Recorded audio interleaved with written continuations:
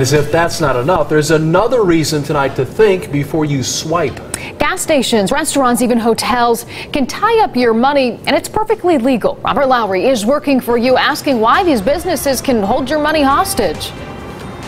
Well, Mark, Katie, let's say you're running errands for the day, going to the gas station before heading off to the grocery store. But when you go pick up your groceries, you find your budget is busted because there's a hold on your account after filling up your tank.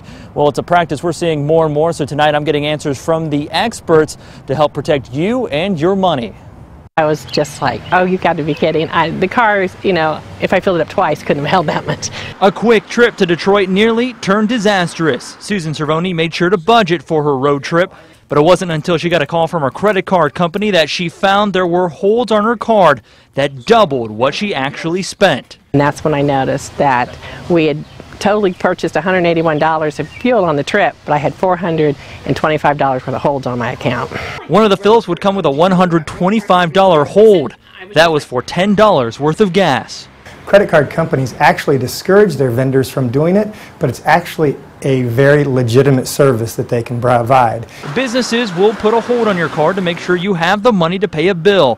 One gas station we saw had a notice for customers saying a hold on an account could be anywhere between $1 to $125.